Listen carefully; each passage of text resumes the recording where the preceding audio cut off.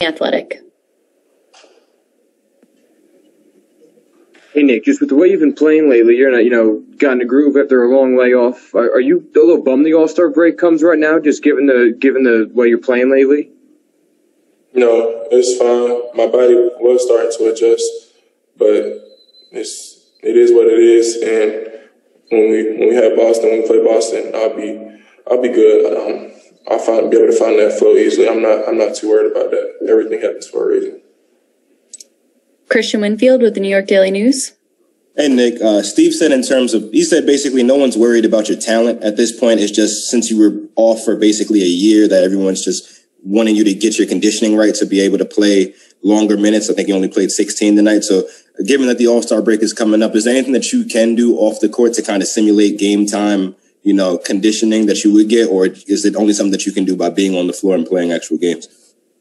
Yeah, well, this year is tough. It's kind of different, probably, from all the past years in the All-Star break. But, I just got to be smart. I want to make sure that I'm staying active, but not doing too much. And the performance team, they have a plan that they put together. And honestly, as far as tonight goes, this is definitely the best that I felt condition-wise. I feel like I could have definitely played a few more minutes. So, that's good. And when we get back from the break, I look forward to, continuing that conditioning and getting back into a good rhythm. Brian Lewis with the New York Post. Hey, Nick. Are you currently on a minutes limit? And if so, has it increased? And if it hasn't increased, are you looking forward to having it increase?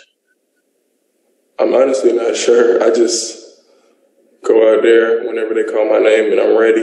I'm making sure that I'm staying active on the sideline.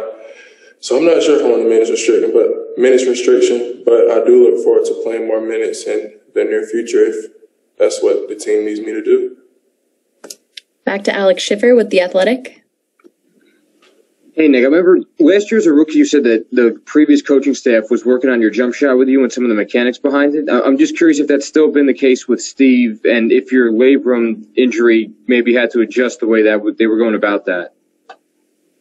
Yeah, I've still been working on my shot, but honestly, the way that we're playing and the way that I'm playing this year is like I don't really need to shoot the ball like that.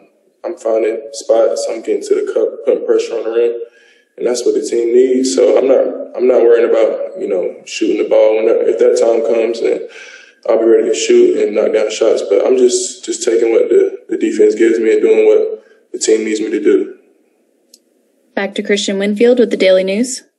Nick, when you have 17 points in one game and then you follow that game up with 16 points and 8 rebounds, does it feel like a breakout stretch, or are you just so focused in putting one foot in front of the other that you can't even get into that type of mindset? It definitely doesn't feel like a breakout stretch. I'm just staying present. That's something that I've worked on throughout my rehab, taking everything day by day, whether it's having a good game.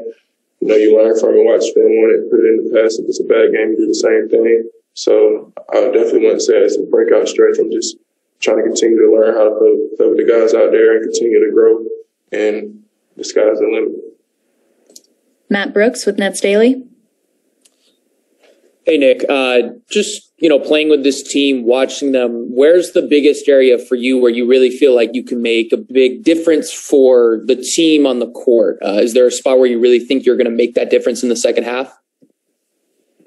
I would say defensive versatility, being able to guard 1 through 5 and not needing much help, and offensively just continuing to sharpen my tools. And like I said before, just taking what the defense gives me, especially if they want to trap any of the guys. That's the short roll. Once I set that pick, just making those reads, that's easy money.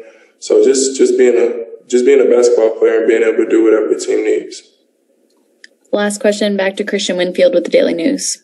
And Nick, how are you going to spend the All-Star break? And what are some things that you do off the court that aren't basketball related to kind of pass the time? I'm going to go back home to South Carolina and just chill out with my family and kind of unload. It's always good to be able to go back to where it all started. It kind of helps put everything into perspective. And in my free time, I usually just talk to family, play the game, just eat good. I like to eat good food. I hired a chef, so that's been good for me. And I look forward to just going home and being with my family. It's much needed for everybody, for all the guys, and just the whole staff. Got it. Thanks so much, Nick. We appreciate it. Thanks, Nick.